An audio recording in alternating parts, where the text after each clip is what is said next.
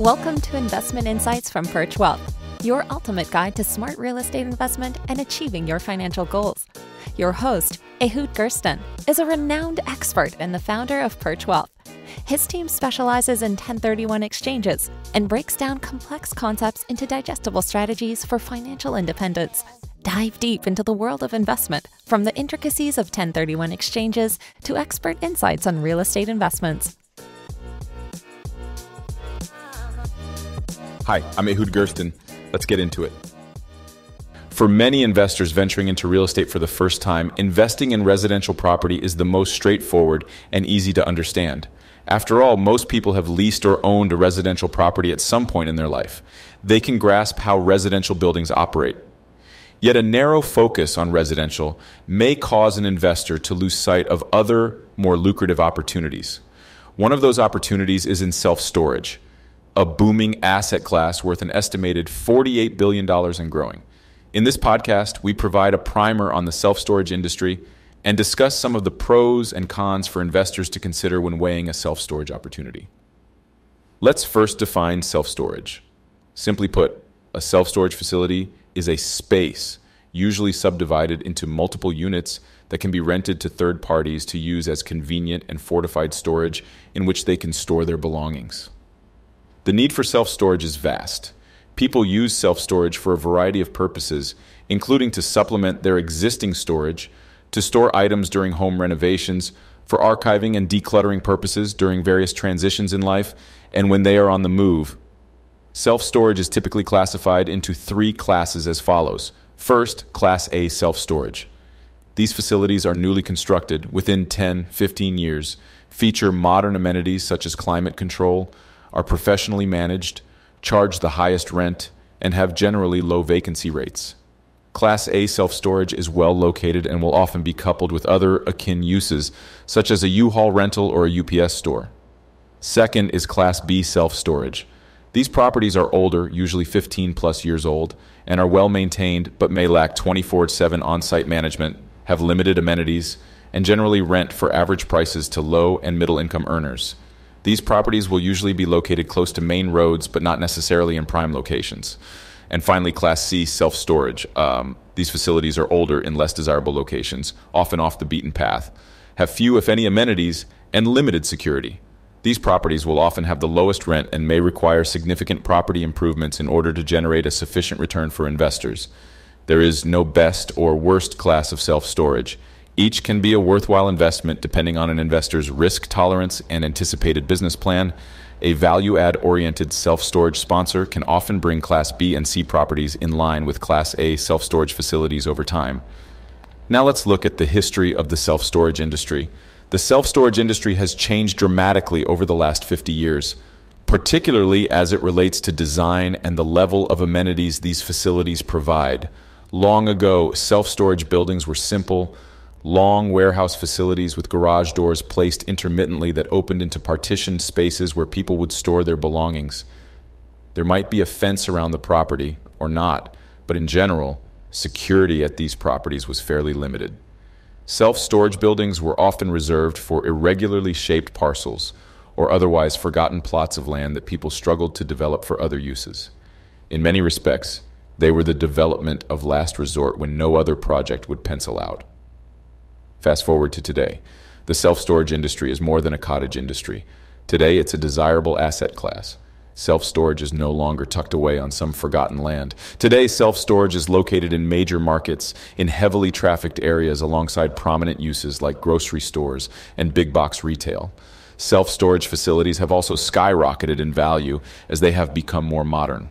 Today, self-storage facilities are often multi-story buildings featuring climate-controlled units of varying sizes. They have robust security features, including things like automatic gates.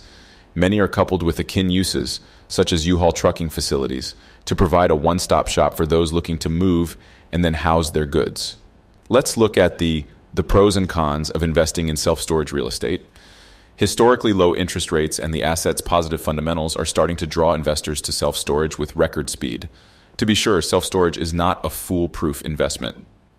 There is risk, just as there is with any asset class.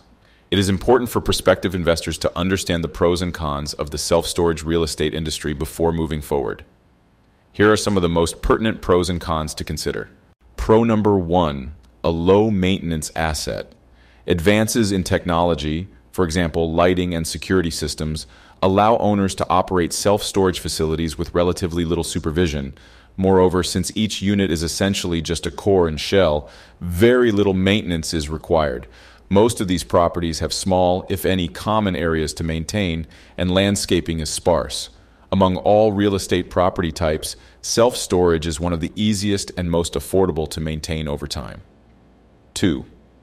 A potentially stable cash-flowing asset class.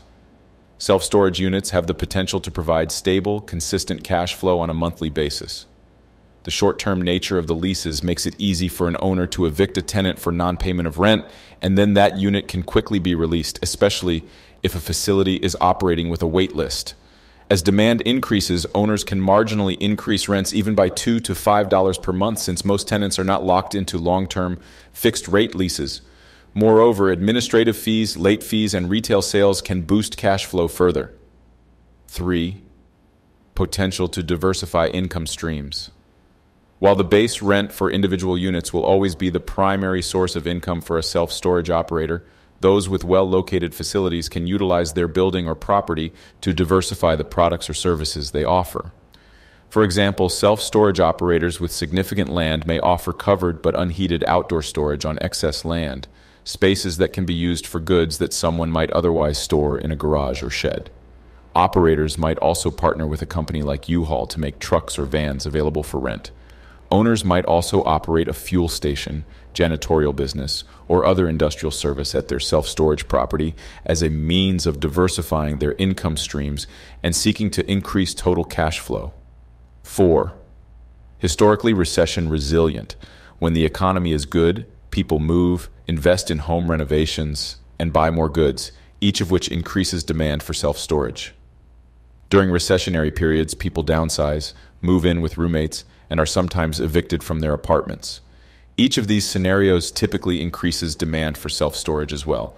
The multiple demand drivers for self-storage have historically made this an otherwise recession-resilient asset class. 5. Competitive financing. Because many real estate owners also operate the self-storage business, that is, an owner-operator, financing for the acquisition and any necessary improvements can be very attractive. Low loan-to-value, non-recourse loans are available through many banks. SBA loans are another attractive option for owner-operators. Many of these loans provide a substantial interest-only period to help lower costs while the owner stabilizes the facility. Let's look at the cons now. 1. Short-term leases. Self-storage leases generally operate on a month-to-month basis. This can result in high turnover and requires an operator to consistently market the property to ensure units quickly released upon turnover. 2. Potential risk of oversupply. Since self-storage facilities are relatively inexpensive to build and maintain, they get built quickly and easily during times of especially high demand. However, once demand tapers, there can be a resulting oversupply that puts downward pressure on rents at all facilities. It is important for any prospective investor to consider both existing and planned, that is, permitted competition within a certain radius of the facility they are looking to purchase. 3. Demand driven by hyper-local conditions. A common mistake that self-storage investors make is purchasing a facility based on planned new housing construction. For example, a self-storage developer may go into an area with a sign that indicates an area is expecting 1,000 new housing units coming soon. However, there's no guarantee that those housing units ever materialize. Any change in the economy can halt new construction of those units, and even if pre-permitted, those homes may never get built. Similarly, an operator may overemphasize demand from a local employer, like a naval base, but if that employer shuts down, demand for self-storage could evaporate overnight. Prospective investors will want to be sure there is sufficient existing demand and that this demand is diversified to safeguard their investment. 4. Not entirely hands-off. Many people wrongly assume that self-storage facilities can run themselves. While there is a lot that can be done to lower operational costs, these properties still need active management to ensure their success. Ongoing repairs and maintenance are necessary to keep the property in proper working order. Any investor will want to have a strong business plan in place prior to purchasing a self-storage facility. So is self-storage right for you? There are many reasons to consider investing in the self-storage industry, several of which we have identified above. Self-storage remains a highly fragmented asset class.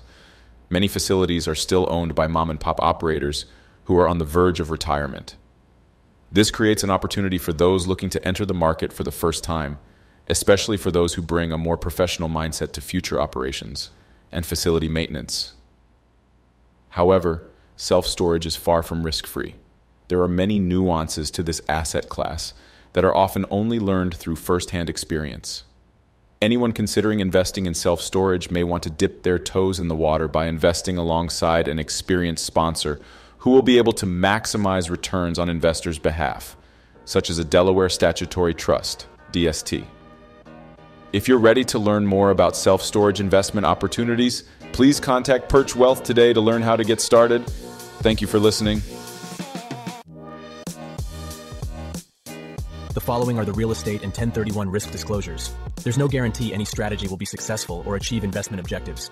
All real estate investments have the potential to lose value during the life of the investments. The income stream and depreciation schedule for any investment property may affect the property owner's income bracket and/or tax status. An unfavorable tax ruling may cancel deferral of capital gains and result in immediate tax liabilities. All financed real estate investments have potential for foreclosure. These 1031 exchanges are offered through private placement offerings and are illiquid securities. There is no secondary market for these investments. If a property unexpectedly loses tenants or sustains substantial damage, there is potential for suspension of cash flow distributions.